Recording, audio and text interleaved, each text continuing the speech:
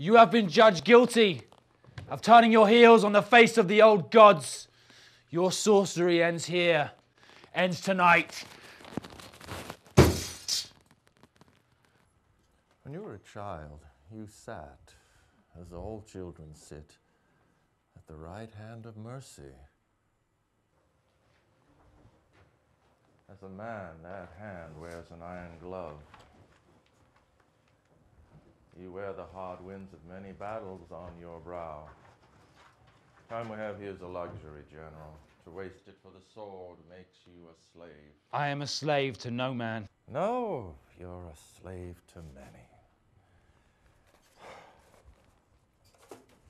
All who've gone before you, stumbled in their stupor for blood and riches, fame and accolades.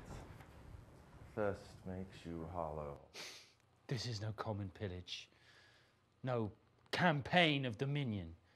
The supplicants at the foot of this tower have been released from your malignancy. Paradise will find them pure of heart.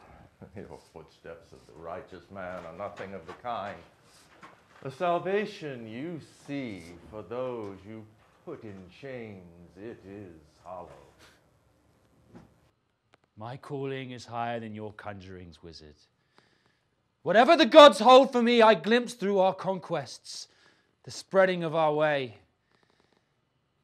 If the rivers must run red to see it through, then so be it. This is the law. The thrust of avarice is a blade stained with the cruelest of intentions. Laws are written by men. Conquest is written in chaos. But salvation, General, true rescue from one's deeds and the chains that bind him to them, that is the voice of the ephemeral wisdom. And that is the voice you do not hear. I hear only the law.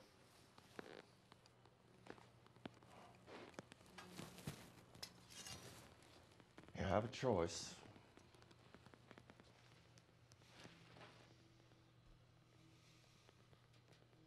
The ages have suffered at the wheel of that storm.